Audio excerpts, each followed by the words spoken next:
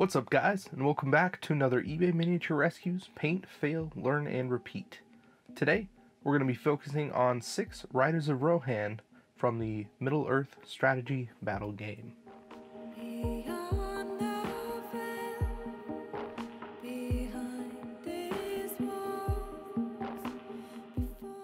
So I decided to tackle this video in 2 separate parts. The first part being the riders themselves. We're just going to start with those and get those to a good place, but keep them off of the horses so that we can paint them using an airbrush and not worry about getting anything on the riders. I started by priming all of the riders with Vallejo Surface Primer Black, and our first color is going to be Castellan Green.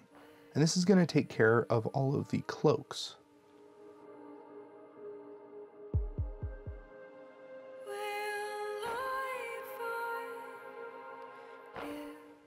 Using Citadel's Rhinox hide, I'm going to base coat all of the leather. Keeping the paint pretty thin throughout this section is going to go a long way in giving us that really dark leather look.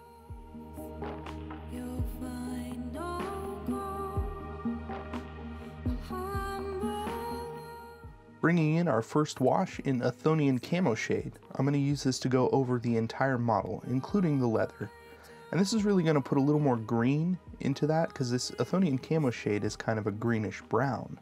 So we're going to deepen the shadows in the cloak, giving us kind of a guideline to work from. And it's going to bring that green into the leather so that when we work that up, the shadows are still going to match kind of that black green with the rest of the model.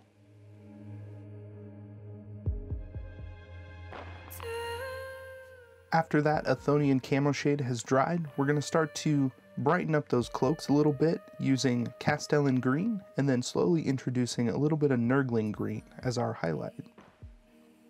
Because the wash has settled nicely into the recesses of these cloaks, we're going to use that as our guideline. And what I mean by that is that we're going to thin down our Castellan Green just a little bit, and then we're going to pick out all of the raised areas that don't have any shade on them. And then slowly we're going to start to introduce that Nurgling Green into the mix, just a little bit at a time, and start to push that value just a little bit on the higher points. Then we're going to come back with pure Nurgling Green, and we're going to edge highlight or just kind of highlight the top of any of the sharpest features.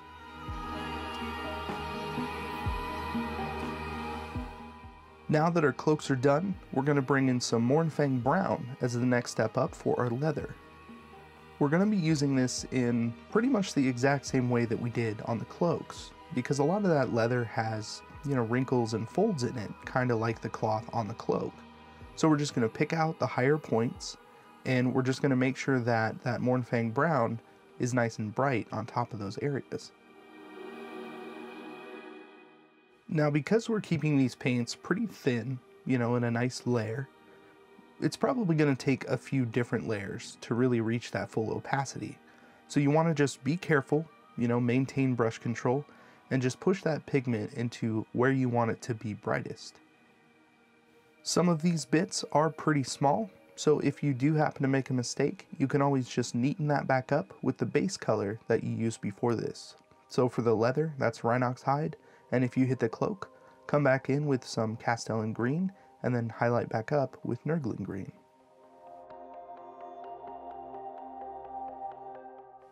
To give the shields just a little bit more depth, I'm going to use the Mournfang Brown watered down quite a bit, and I'm going to try and pull that from the middle of the shield up to the top. And I'm going to put a few different layers into that so that we really have a nice transition from that Rhinox hide to the Mournfang Brown. Coming in with Skag Brown, we're going to do essentially the same thing as the Mournfang Brown, but we're going to keep it kind of focused a little bit tighter. And what I mean by that is that we want to pick out the most raised edges and just highlight that Mournfang Brown just a little bit. So especially on the pants and the gloves, those are going to be the kind of topmost folds. Specifically with the shin guards and the shield, I'm going to kind of roughly sketch in that highlight. Now we want to keep that still on the uppermost areas, especially on the shield, because we've pulled some of that Mournfang Brown up to the top. And we're going to kind of do the same thing, but a little rougher just to give more texture to that leather. Now coming in with a little bit of Cadian flesh tone, we're going to take care of any of the skin on each of these riders. Now there's only a couple of models with actual skin showing. Like there's a few of them with some lips that you can kind of see, but they kind of get buried under their beards and mustaches. The other thing we're going to do with this Cadian flesh tone is go over the leather for a final highlight. We're just going to stipple onto any of the sharpest edges, anywhere where we want it to be, you know, a little more worn down, and that's going to really give a lot more texture to this leather.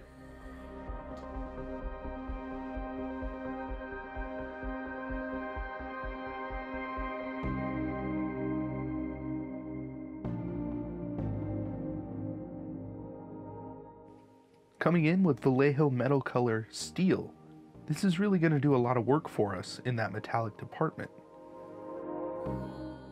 I was really happy with the way that this metal covered, not only because it's an airbrush ready metallic, you know, it goes on in pretty much one coat, but because of the medium and the other things that are in this particular metal, I found that I didn't need to shade it because a lot of that kind of thinner medium was really settling in the recesses and it was darker. Nurgling green to cover all of the emblems on their shields.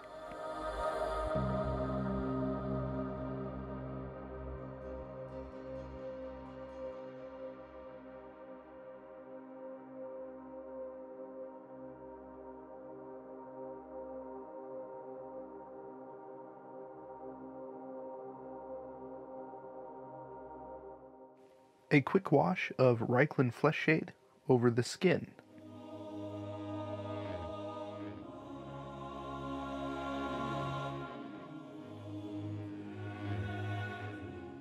I decided to use Averland Sunset as a base coat for all of their hair. You'll probably notice that I'm putting this yellow directly over the black primer, and normally that doesn't really work very well, but in this case, the Averland Sunset actually covers nicely in two thin coats. With the contrast paint Ayalon in yellow, I'm going to shade all of their hair. Now, I picked this color because it has a nice orangey yellow as a shade, and it really punches up that yellow in the highlights. Vallejo Metal Color Gold is the perfect choice for all of the gold trim and armor on these models, partially because it's a nice gold that goes on really well, but because it has a little bit of green in it, so it kind of ties that green in with the rest of the armor.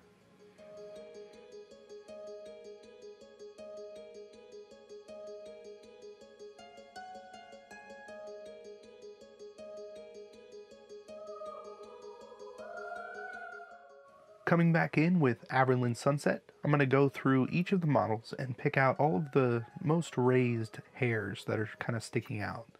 There's a lot of good detail in this hair, so it's not too hard to really come back and just pick those pieces out, and it really makes the hair stand out a lot more.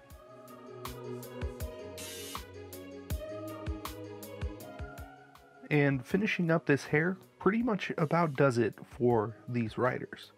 So we're going to take a break for a second, and then we're going to jump right in to the horses.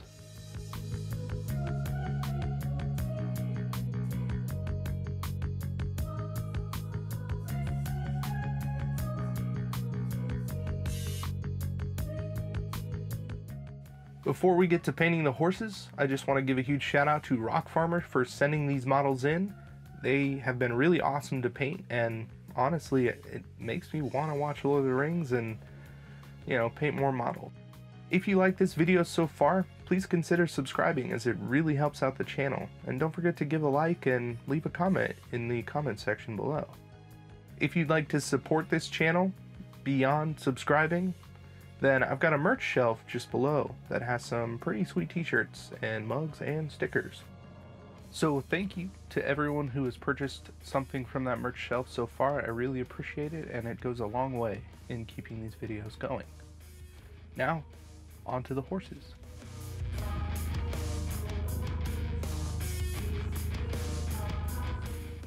So the first thing we're going to do is prime all of these horses white using Vallejo Surface Primer White. The first horse that we're going to try and work on is kind of a reddish brown. So starting with Mournfang Brown, we're going to cover the entire horse.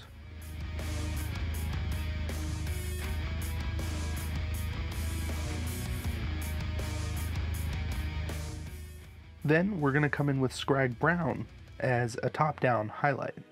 Now this is a pretty minor step up, especially when there's this much Mournfang Brown, but it's really going to give a lot more lightness and oranginess to the top of the horse. Because these horses have a lot of smooth muscle structure, we really want to try and emphasize that. So we want to focus any of our highlights on the topmost parts of any of those muscles that are flatter and, towards the top. And any kind of shadowing we want to do, we want to shoot from below. Adding in a little bit of Vallejo white to that Scrag Brown, we're going to get just a little bit lighter, kind of pastel color for the top of this horse, and we're really going to focus on the tops of those muscles.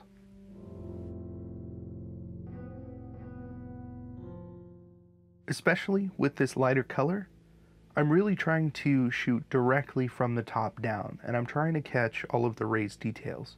So I'm holding this horse sideways and shooting the airbrush directly at the top of it. And I'm lifting it up just a little bit so that it starts to catch some of those raised details on the legs. So you can kind of see, even from highlighting from this mid-tone brown, there's still a good amount of definition in those muscles. Since we really want to define them even more, we're going to put sepia ink into the airbrush and shoot from below. Because this ink is pretty translucent, we can kind of consider this an airbrush glaze. Shooting with a pretty light finger from the bottom of the horse, we're really going to catch the undersides of those muscles that we missed with that highlight, and it's really going to start to add a lot more depth into that muscle structure.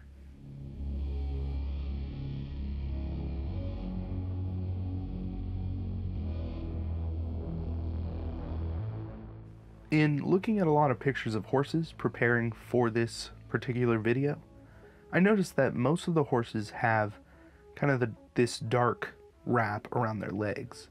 And I know not all horses have this, but in this case, I really like the way that looked, and it added a lot more contrast. To take that even further, I took a little bit of black ink and I put it into that sepia. Now this black ink goes quite a long way and covers fairly quickly. It's a really opaque ink, so you have to kind of be sparing with this. And even though there's a lot of shininess that comes with this ink, we're going to hit all of these horses with matte varnish at the end, and that's going to take that away.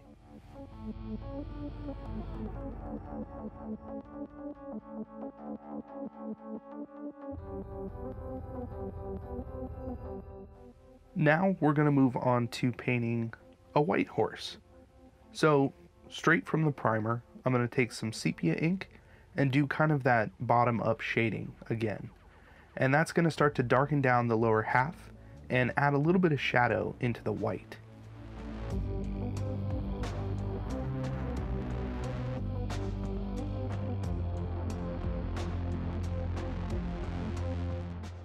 Cleaning out the airbrush and starting off with some Vallejo aged white, we're going to do a top-down highlight with that white. It's going to be the same thing with the brown, where we're pretty much going to cover everything from the top down, trying to catch all of that raised detail. The reason I showed the black ink right next to that is that we're going to eventually want to create kind of a gray out of this aged white and hit those lower parts again, those legs. So I only put just a little bit in so that it gave kind of a nice gray tone, and continued the shadowing from below and making sure that those legs were pretty dark.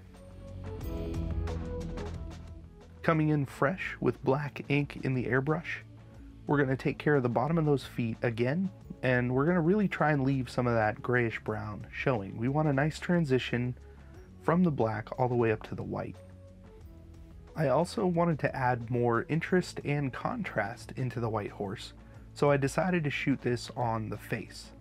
Now, I pretty much went on either side of the mouth, and I tried to leave the nose white as kind of, an extra marking on this horse. I also went over the hair and just started to set it up so that I could paint it later with a brush and make that black.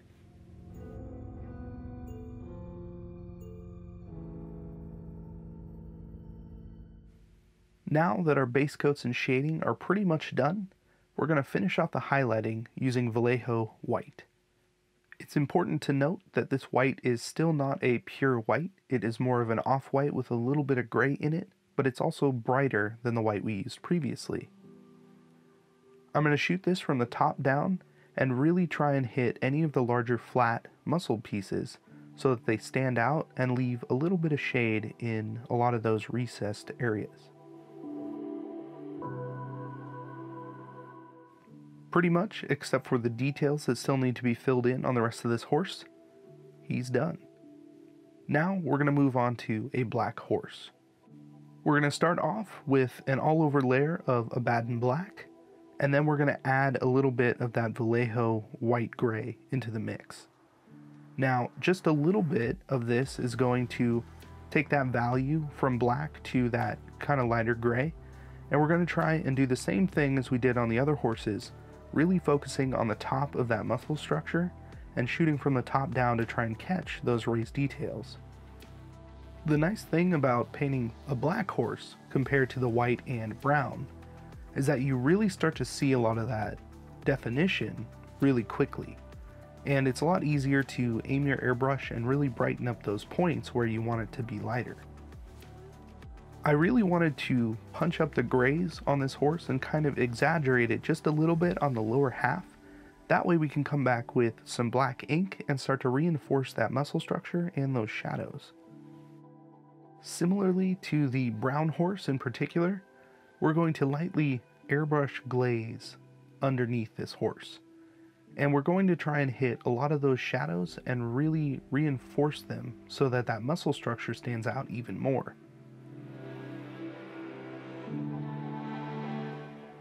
With these last few bits of shading, this is pretty much going to take care of this black horse. What I found with these models in particular is that really being light with those color transitions and your shading and your highlighting goes a really long way to kind of adding realism to these horses. And in reality, the process in getting whichever color you want, whether it's brown, white, or black, the process is pretty much exactly the same. So if you wanted a darker brown horse than the reddish brown that we got earlier, you would just start with a darker brown and do the same thing. You would shoot a little bit lighter brown from the top, and you would add shading underneath to emphasize those muscles.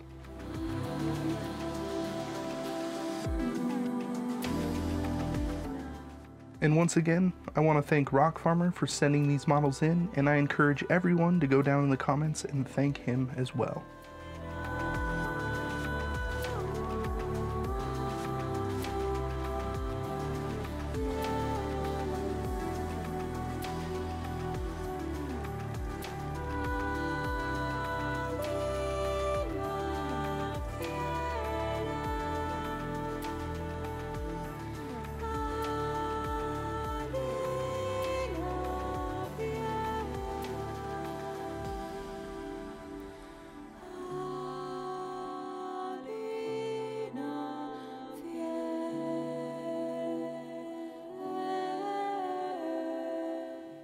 Thank you once again for joining me on another eBay Miniature Rescues Paint, Fail, Learn, and Repeat. Don't forget to subscribe, hit that bell, leave a like and a comment. I've been Casey, and I will see you in the next video.